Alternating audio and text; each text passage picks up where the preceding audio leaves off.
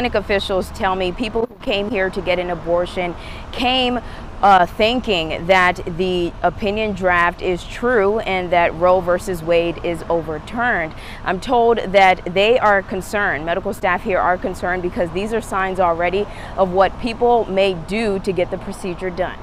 Right now, Roe versus Wade protects West Alabama Women's Center in Tuscaloosa to give women abortions in Alabama. Director of Operations Robin Marty tells me when the Supreme Court opinion draft leaked, patients came in still wanting to get an abortion under the impression it was illegal. This concerns staff should the law go away. We know that people are going to find other ways to try to terminate a pregnancy.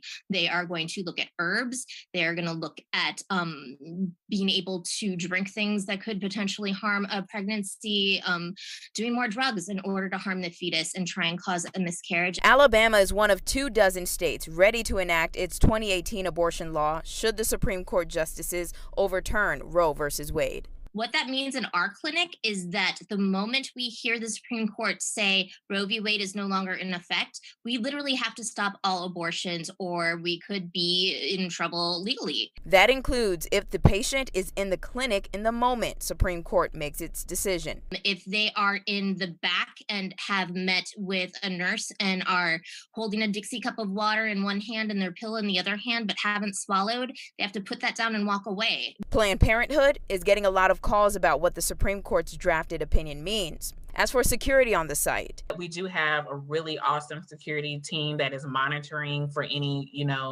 activity that at all could be concerning. In the meantime, clinics here in Alabama will have to patiently wait on what the Supreme Court will say. For us, providing abortion legally is literally a matter of second-by-second decisions.